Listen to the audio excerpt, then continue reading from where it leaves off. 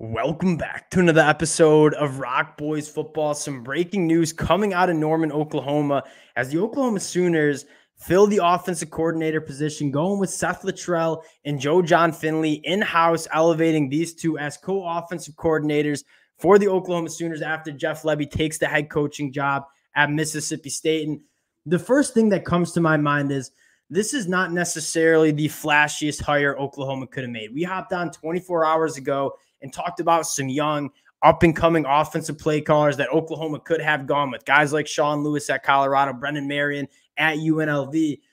But this is a hire that makes a lot of sense for a lot of different reasons. One, you looked at this Oklahoma offense, it was clearly going in the right direction, and having that consistency in the verbiage, in the language, in the scheme for guys like Jackson Arnold heading into the 2024 season, heading into the SEC, makes a lot of sense. But the second thing that comes to mind is you look at some of the top programs, kind of the blueprint of what you want your program to look like. The Georgia Bulldogs, the Alabama Crimson Tide. What did Georgia do when they lost their defense coordinator, Dan Lanning, to the Oregon Ducks?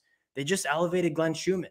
And then last year, when they lost their offensive coordinator, they just elevated Mike Bobo. Hiring from within has been a very popular choice for these programs like Georgia and Alabama to have that continued success. In Oklahoma, kind of going to that form of thinking in terms of we want to keep this culture, we want to keep this scheme in place.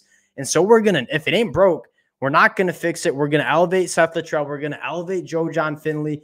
In a lot of ways, this makes a lot of sense. Really excited to get into this one. Before we do, just want to say thank you to you guys. A shout out to the Oklahoma fans. You guys, a lot of y'all nailed it in the comment section when we talked about this earlier yesterday morning. In terms of Seth Littrell, it makes a lot of sense to kind of hire from within and kind of keep this same scheme heading forward into that 2024 year. So shout out you guys. You guys have been very, very supportive to the boys. Cannot thank you guys enough. If you do enjoy the content, consider subscribing to the channel. Now that we got our offensive coordinator in place, eyes are focused to the transfer portal. Again, I'll be trying to break down as many of the roster moves for the Oklahoma Sooners as I can. Again, appreciate you guys rocking with the fellas.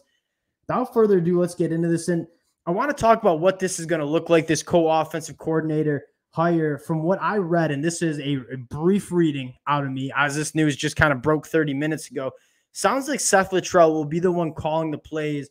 Jon Finley, also the co-OC here. And this one makes a lot of sense, right? Seth Littrell is a veteran calling plays, a ton of success calling plays at Arizona, North Carolina, Indiana, a really successful offensive tenure at North Texas.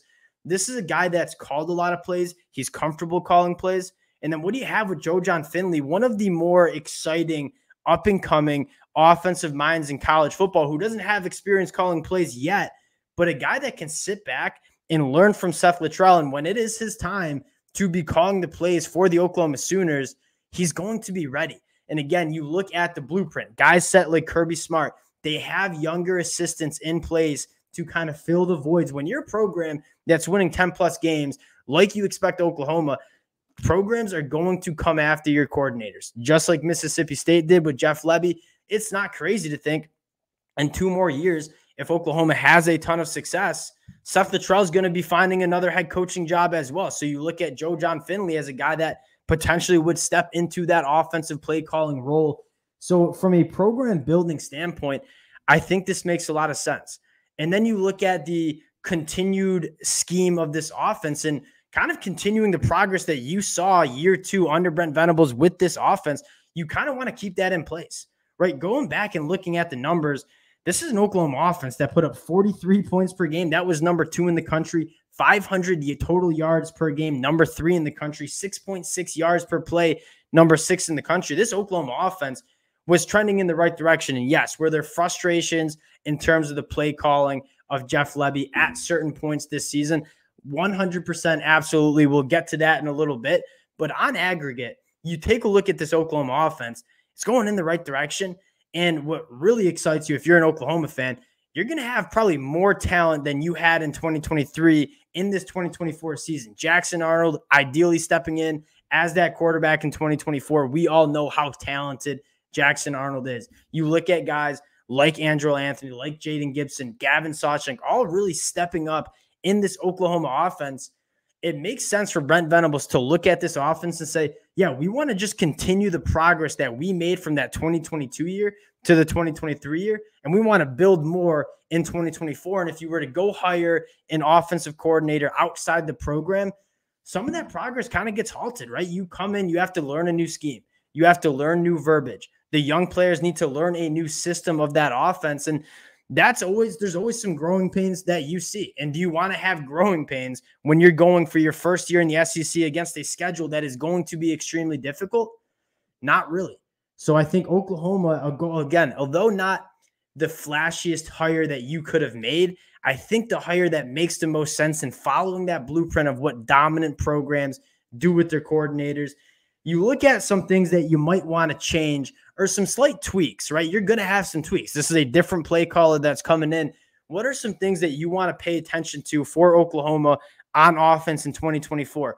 One, and a lot of you guys have voiced this in the comment section, maybe getting rid of some of these lateral kind of these swing passes in that scheme and trying to be a little bit more aggressive downfield. This Oklahoma offense averaged 9.5 yards per play. That was number 6 in the country, but at times, right, in that Kansas game, in that Oklahoma State game, the offense seemed to shell up a little bit.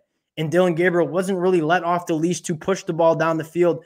You probably want to see a little bit more of that. When this Oklahoma offense struggled in 2023, in my eyes, it was when the offense kind of shelled up and wasn't attacking vertically down the field, made it very easy for that defense to squeeze down because a lot of the throws were not going 10-plus yards from the line of scrimmage. And so you want to see maybe a little bit more, and Seth Littrell experience with that air raid, maybe space defenses out a little bit more and force them to cover that deeper third. I think that's one thing that you're certainly looking for.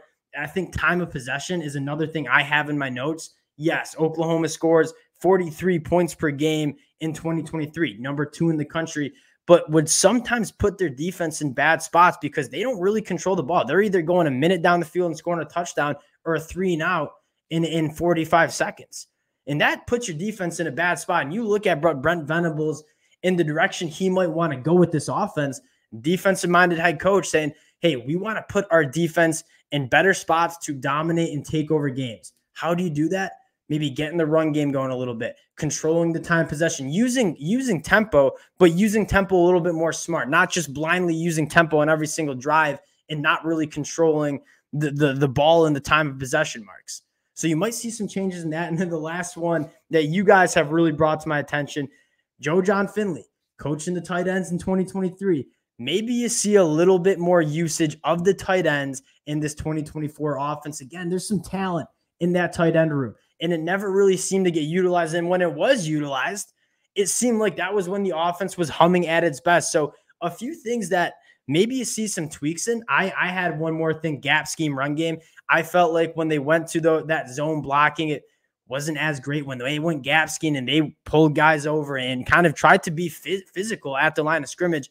That's, to me, where they had the most success in the run game. So that was one more thing that I had in my notes.